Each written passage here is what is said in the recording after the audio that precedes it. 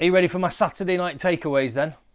I actually had a Saturday night takeaway while I was sat watching the rest of the rugby. After I got back from Exeter, where I was working for ITV, it has been an absolutely stunning couple of days already in the Champions Cup, and I can't wait to do it all over again tomorrow with the final few games of the round. But yes, thank you very much for watching. My name's Tim, this is Egg Chasers, and I'm absolutely loving the Champions Cup. Don't get me wrong, as I have said before on previous videos, I do think there's a bit of work to do on the format and making sure you squeeze as much enjoyment out of the pool stages as possible, but it is starting to bubble very nicely. So I'm going to run you through some of the games that I've seen or caught up with, because it's not possible to watch all of them, especially when I spent about 7 hours travelling up and down the motorway from Manchester to Exeter. But it was the team from Manchester who went a little bit further than I did. They went down to Cape Town. Sale Sharks visited the Stormers, and I wanted to start in South Africa with the Champions Cup because I was absolutely, I was delighted for the Stormers, delighted for the competition to see, what was it, 26,000 supporters in that stadium. The surface looks really good. It's looking like a cracking place to go and watch a game of rugby, which is why, by the way, I've been talking about a visit to South Africa this year. And yes, that is on the cards. I really wanted to come and see the last tour of the traditional tours with Ireland playing South Africa. I thought that would be a cracking couple of games to watch. Neither of those games are in Cape Town, but I'll tell you what is in Cape Town: New Zealand v South Africa in the Rugby Championship a little bit later on. So fingers crossed, hoping to pull off 2 trips to South Africa. And I want to go to this place and watch a game, I really do. It was great, 31 points to 24. The Stormers got a win against Sale. Fair play to Sale. They rotated quite a lot of players and just had a proper crack. But in the end, I mean, surprise, surprise, a South African team very good at scrummaging. Yeah, South Africa and scrums, name a more iconic duo, and it came to the fore for Sale. They got absolutely pumped and yet still managed to stay just about in touch. And I think that it was this game when it made me realise that the young lad, Apoku Fajor, came off the bench and got a bit of a lesson in scrummaging from these South Africans. And it was then I thought, you know what, he's a talented kid, give him a couple of years of Premiership rugby just to bed in before we start talking about international rugby. But that guy there, Daimani, I've got a few questions on Daimani, the number 8 for the Stormers. First question, will Evan Roos get back as first choice number 8, or will he have to be shunted elsewhere in the back row if this guy plays like he did in this match? Clear player of the match for this one. Second question on Daimani, is he a Springbok bolter? Could he make Rassie Erasmus's squad? Potential, too early to say that. He's been looking good every time I've seen him the last few years. He's been looking decent, and I'll tell you what, he's got some wheels. I'll have another third question as well for you. Where can I get a pair of his trainers? Cheeky little mention of his own company there. If he plays like that, he can do whatever he wants, I reckon. I'll tell you who else looked really good. Marnie Lebok and Damian Velemser. They seem to have come back from the World Cup, funnily enough, world champions, full of confidence. In the case of Marnie Lebok, it's really pleasing to see he's having a much more rounded game. It's almost like he's gone, okay, maybe there's a couple of little boxes I'm not ticking. I'm going to show you, and I'm going to go and do them. And he looks like a real complete fly half. It was good to see. Willemser looks great. And, yeah, I mean, fair play for Sale. Although they did get a little bit of help. Farcical tried to get them back within 7. But coming away from Cape Town with a losing bonus point, not a bad effort for their day's work and the trip involved. Elsewhere, go to the Aviva Stadium, where it was another bumper crowd. Watched Leinster handily put Stade Francais away to the sword. 43 points to 7, was it? What did we learn from this one?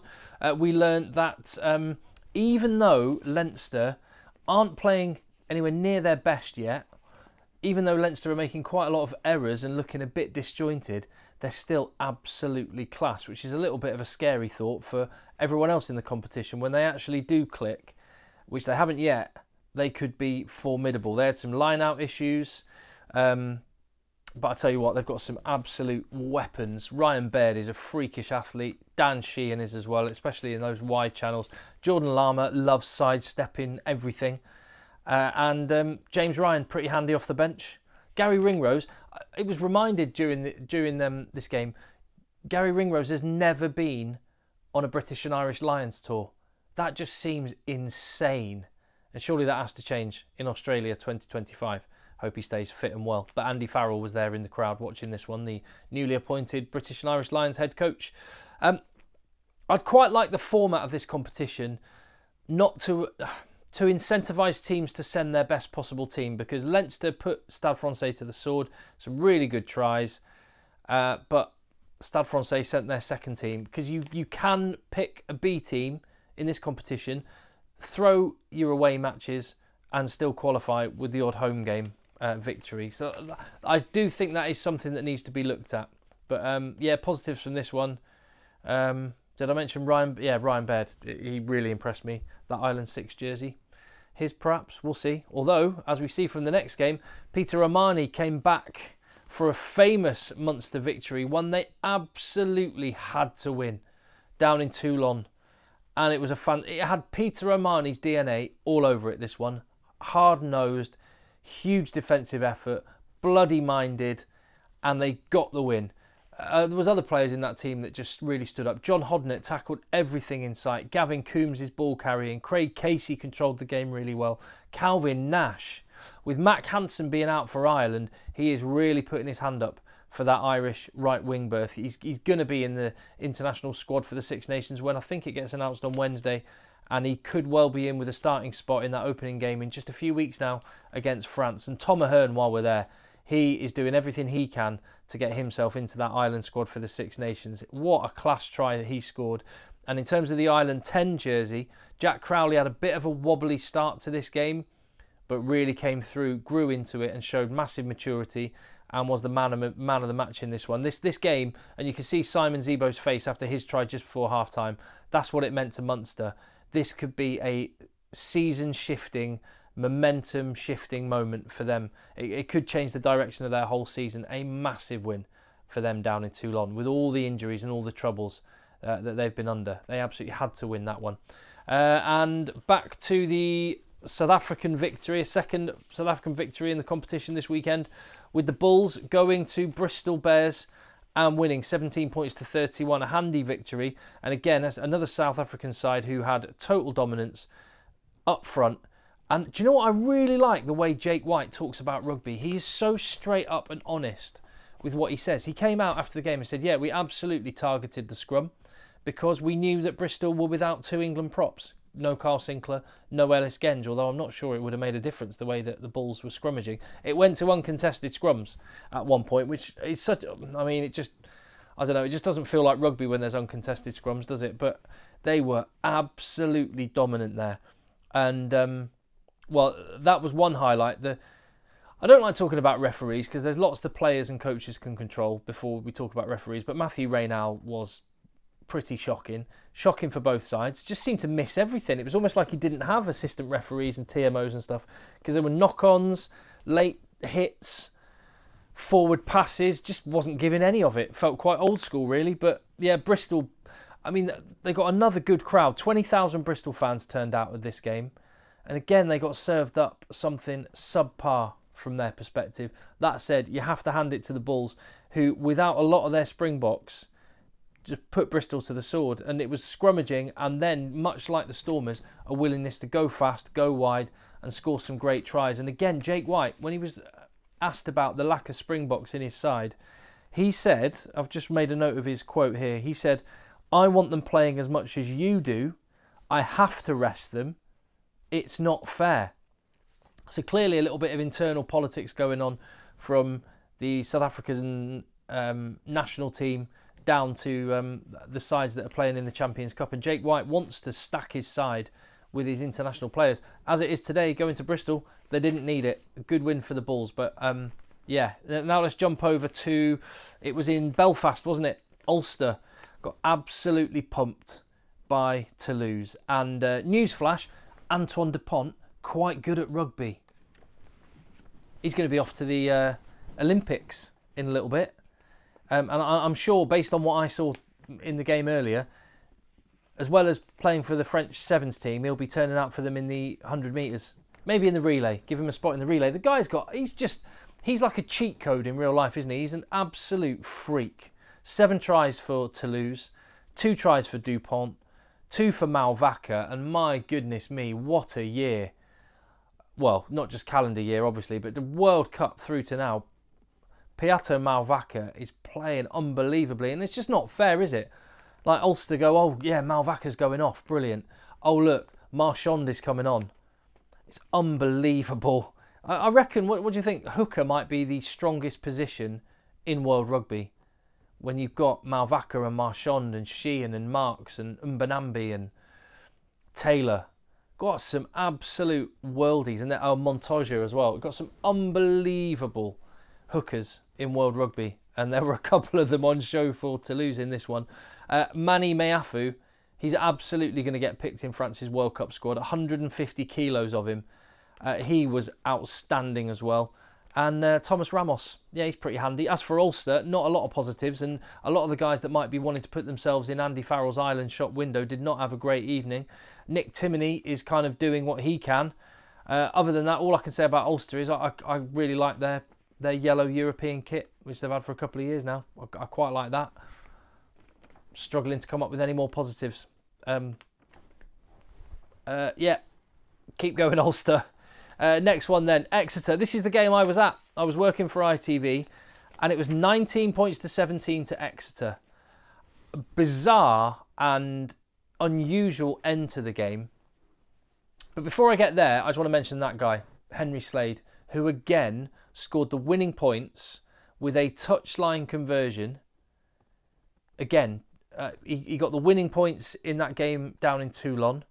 He's just been absolutely heroic. And you want someone to react in the right way when they get a knockback. He was devastated not to make England's Rugby World Cup squad. And you can't understand how a guy of this talent, I couldn't, on this channel, you'll see the videos were there, couldn't understand why a guy of this talent was overlooked by Steve Borthwick for the World Cup. He has just reacted in absolutely the model professional way by focusing on his club game, being a leader, and doing everything he can on the field. And he is just dragging Exeter Chiefs through some performances. They're showing so much resilience with a really young team. And they were up against it. They were not the best team in this one. Glasgow, that was there to win for them. And they will be absolutely gutted. The way the game ended, I don't know if you've seen the footage, but Exeter had a scrum on their own line. All they had to do was win the scrum, kick the ball out, game over. Number 8 goes to kick it. Manages to get scragged by the scrum half and the flanker for Glasgow, Fagerson and Horn, and then flanker manages to pick it up and score. Glasgow, wild celebrations, think they've won the game, but the flankers lost their bind before the ball was out. If it was in open play, if it was not for the final play of the match, I don't think that would get checked. There we go. That was it for Exeter. They managed to get the win. Fantastic atmosphere down there. And I just love what Rob Baxter is managing to do with this very, very young team. So fair play, Exeter. Glasgow will be gutted. They've got a big one against Toulon next weekend on Friday night. To Cardiff. This was another packed house. 12,000 people turned out in Cardiff to watch them against Quins. And it was looking like it was going their way. 15 points to 7 up. It finished 15 points to 54. So what's that? 41, quick maths. 41 unanswered points conceded by Cardiff, which I think doesn't do them justice for their efforts. But it just tells you what Quins are about. They have got explosive pace, creativity. They've got all of the ingredients just to be able to, score 41 points like that in a Champions Cup game. And with Marcus Smith at the helm. Although I've got to mention a couple of other people in that Quins team who are so impressive. Danny Kerr, man of the match, I get that. My personal man of the match from what I saw would have been Will Evans, who, again, is he a guy that's going to get overlooked by England because he's seen as too small? If you just look at his performances on the pitch, the guy is absolutely outstanding and has to be in with a shout. He's playing superb rugby, is Will Evans. And the other one, with all the injuries at loose head prop for England, Finn Baxter. He's got to be a dark horse for Steve Borthwick's England squad on Wednesday. We will see about that. A really good win for Quins. And Northampton, this is back to Friday night. And an absolute demolition against Bayonne. Really abject performance from Bayonne, really, which means it was a bit disappointing. If I'm honest, I kind of stopped watching properly at half-time because the game was pretty much done. But it was great to see that man, Tom Pearson, putting in the kinds of performances he did with London Irish last season, putting his hand up for England selection. And with Courtney Laws, his club teammate, who played another blinder for Northampton, not available anymore. There's a spot in the back row with Tom Curry injured as well, and Tom Pearson is stepping up at just the right time. Saints are just carving it up at the minute, playing some awesome rugby. And yeah, you look at the players that are really putting their hand up for international selection. Alex Mitchell, obviously already England's 9. Tommy Freeman, George Furbank, Alex Coles. I expect to see all of them in the England squad for the Six Nations coming up. They are having a great time of it. And it was a fantastic weekend of rugby. Let me know what you thought on any of those games. And thank you very much for watching. I really appreciate your support on the channel. There's more top games coming on the Sunday, obviously. Tomorrow as I record this, maybe today as you're watching it. But yeah, if you value club rugby being on the channel just as much as international rugby, and there's a lot of that coming with the Six Nations as well, then give the video a thumbs up, hit subscribe, and I will see you on the next one.